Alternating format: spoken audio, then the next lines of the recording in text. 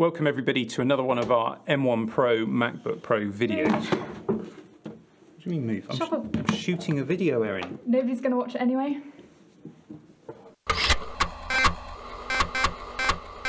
I've got a better video idea for you. Okay, what's this idea? The viewers have questions and you're going to answer them. That's interesting. That's a really good idea actually, because we did say to you guys if there was anything you wanted to see us testing on the M1 Pro and M1 Max MacBook Pros to drop a comment, and we have been looking at all of those comments, and some of the suggestions actually we're going to make full videos of, but there are a collection of smaller questions, things that we could cover off maybe in a compilation episode.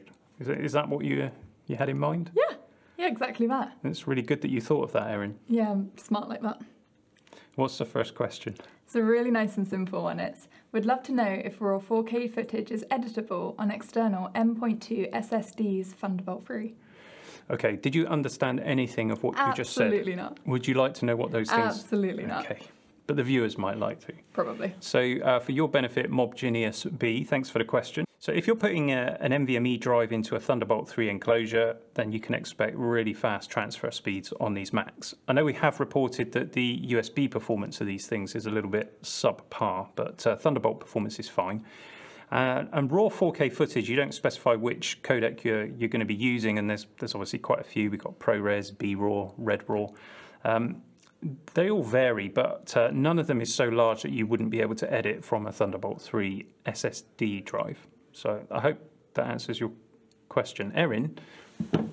Yes. What's the next question? Outdoor brightness and usability test, please. Okay, so this is from Jayanth Kumar. Thanks for the question. Not really a question, sort of a request. So you want to be able to see the screen if you're working outdoors. Of course, these new MacBook Pros have got much better screens in. They're mini LED and they go to a maximum peak brightness of 1600 nits, which is an awful lot.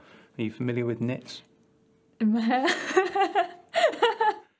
So what I think we need to do is just get these outside to do a test under direct sunlight. We live in England and it's November. Let me rephrase. What we need to do is send you outside to test this.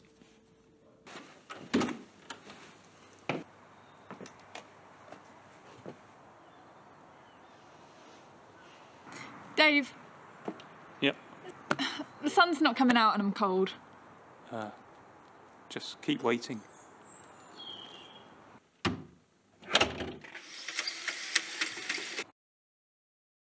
So how was that, Erin?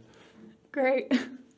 Of course, truth be told, I didn't really need to send you outside to test that out because I already knew the answer. And that is that the screen on the new MacBooks is the same brightness level as the screen on the previous MacBook Pro. And that is 500 nits. It only goes up to that peak brightness when you're displaying HDR content. I actually popped out earlier and there was some sunshine. And I filmed it with a 16-inch Intel MacBook Pro and the new 16-inch M1 Pro. And as you can see, side by side, these screens are really the same brightness. But you should be able to detect a difference in the quality of the screens. Obviously, with that mini LED, we're getting much deeper blacks, whereas the older screen looks a little bit more washed out. But when it comes to brightness and usability in the sunlight, they're exactly the same, I would say. So 500 nits is a nice bright display, but like any laptop display that's got a glass front to it, it's never going to work that well under direct sunlight. Of course, here in Britain with our grey overcast skies, it works quite well outdoors. Thanks, Dave. You're welcome. I'm really holding myself back from beating you with that tripod over there. All of you guys, you think Erin is so sweet and innocent. It's physical abuse, the threats of physical abuse. What's next? The next question is about X-Plane. Explain what? No, X-Plane the game. Which game? No, the game X-Plane 11, the game. Oh, the flight simulator. Yeah, they would love to know how well X-Plane 11 runs on these machines. Okay, I've seen a few people asking this actually. So this one is, we've selected David Bradshaw for the comment. Thank you, David. So I downloaded the X-Plane 11 demo and I used the standard graphics settings. I didn't change anything at all. Apart from, I found this one option here that said use Metal Driver for faster rendering, so I switched that on. And I've just got the AI flying a 747 here on my laptop, and you can see it's running really smoothly. If we just pan the camera around, This is really usable. I haven't found anywhere which will tell you what frame rate the game is running, so I couldn't tell you what the FPS is, but it looks really smooth to me. Now this is running on my M1 Max with the 24-core GPU and 32 gigs of RAM, so let's put in the 16-inch M1 Pro next to it. This has the 16-core GPU and 16 gigabytes of RAM. We'll do the same thing again. And again, it looks really smooth. It's very playable. So if you're a fan of X-Plane 11 and flight simulators generally, then good news. It runs really well on these new M1 Max. That's probably very exciting for you, Erin. I imagine you do a lot of flight simming in your spare time. I do. I do indeed. Have you got another question? I do.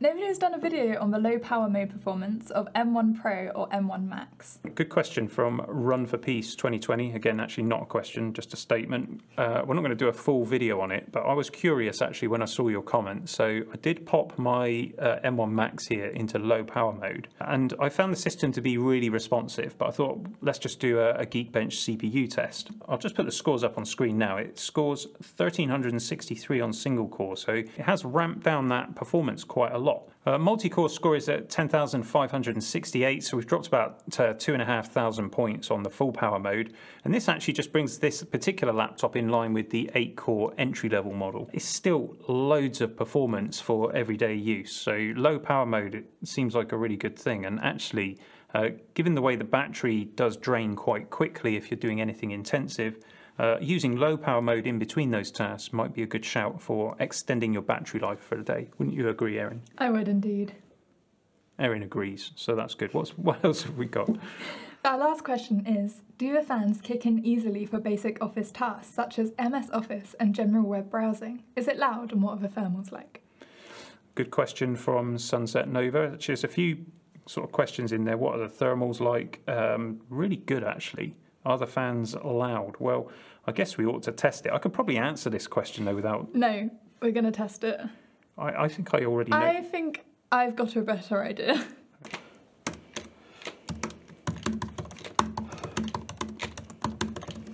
You made a mistake.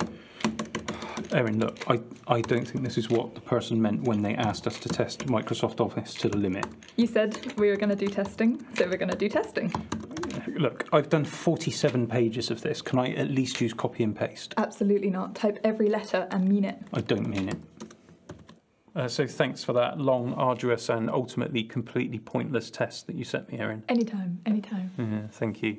The thermals on these new notebooks are really good. Apple has been quite conservative though with the fan profile, so it never really spins up that fast. And when it's at one of those lower speeds, you really can't hear the fans running at all.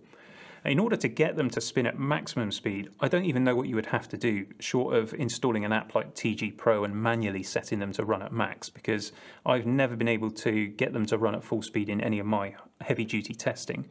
Even when you're doing a really heavy workload, I was exporting a 12K video the other day, transcoding from one codec to another, and that didn't even spin the fans up to an audible level. So it would be very unlikely that Microsoft Office would cause the fans to spin up on these new MacBooks. Good question though, and thanks everybody for all of your comments. Keep them coming. Love reading all of your comments on these videos, and we will try to test as much as we can. Maybe doing some more of these compilation videos, Erin. Well done for coming up with the idea. Of course. Excellent. If you're not already subscribed to the channel, you're going to want to do that, and maybe click the bell icon so that you can be notified next time Erin comes up with a good idea. I've always got a good idea. I've never had a bad idea in my life.